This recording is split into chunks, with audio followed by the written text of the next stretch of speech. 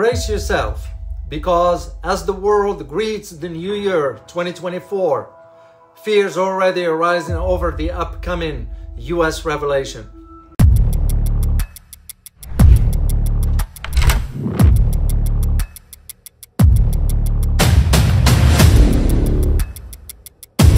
Hello and welcome to my YouTube channel, where I unravel the intriguing world of international geopolitics.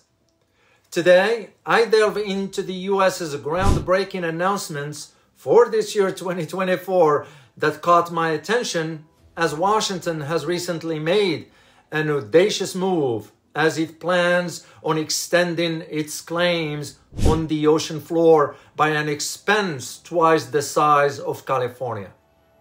This bold move or maneuver grants it right to vast and potentially resource-rich seabeds, while securing valuable minerals is essential to future technologies. Concerns emerge aimed questions about the US seeking another conflict front.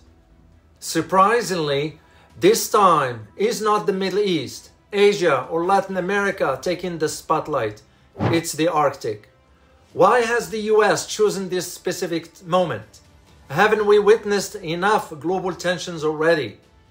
Rebecca Pincus, the director of the Polar Institute at the Wilson Center in Washington, rightly captured the significance of this development when she stated, and I quote, "It's a huge deal because it's a huge amount of territory," end of quote. With the US staking its claim over the seabed floor, sovereignty over consequential decisions such as seabed mining, oil and gas leasing, and cable installation firmly rests in their hands.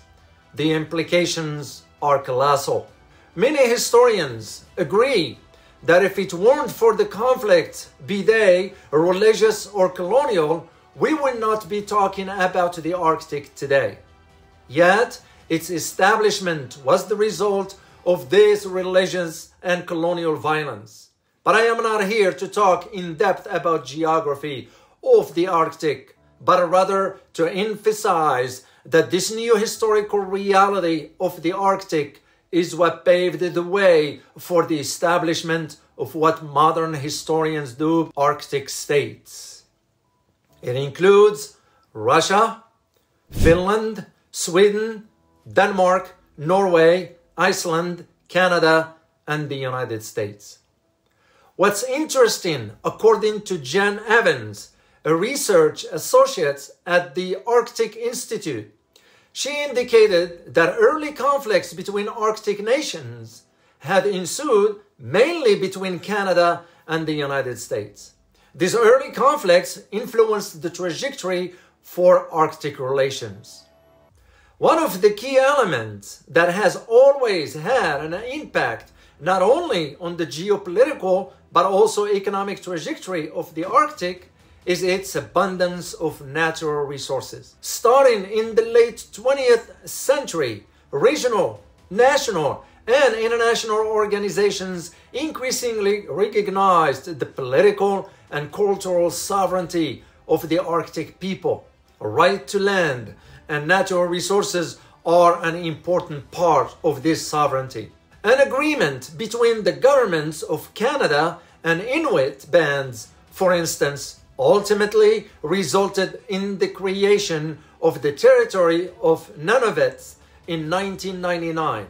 Nunavut, Canada's largest territory, stretches far into the central Canadian Arctic. More than half the population of Nunavut identifies as Inuit. Europeans and Asians' exploration of the Arctic began with Viking settlements in northern Scandinavia and Iceland in the 900s. Russian explorer navigated the northern sea route of the Northeast Passage and the Siberian Arctic, eventually crossing the Bering Strait in the 1600s. The pursuit of the Northwest Passage, which would save untold time and money in trade between Europe and Asia, drove Arctic explorations during the Age of Discovery. The Arctic has enormous deposits of oil and natural gas.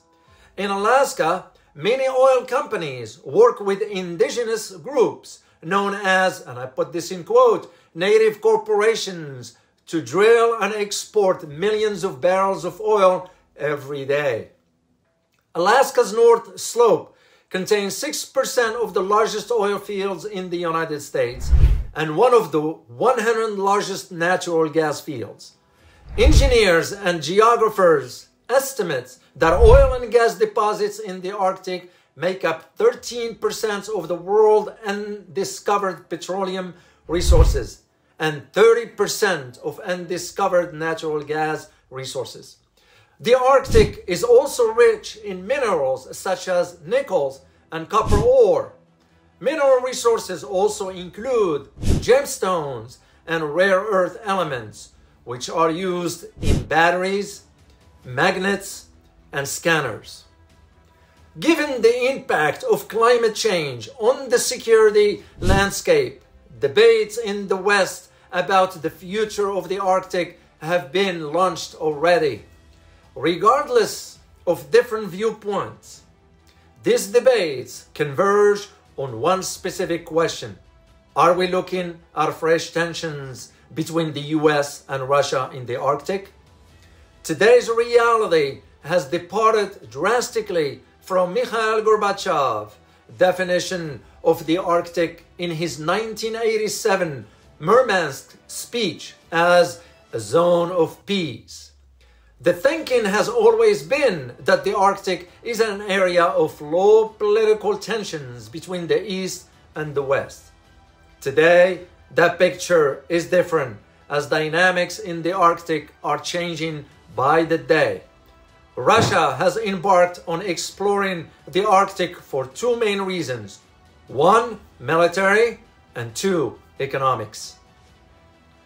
Given the latest fiasco in Ukraine, Russia has already factored in to its security equation how the US or NATO presence in the Arctic, if that presence is of a military nature, which I would expect, calculations will be changed for everyone.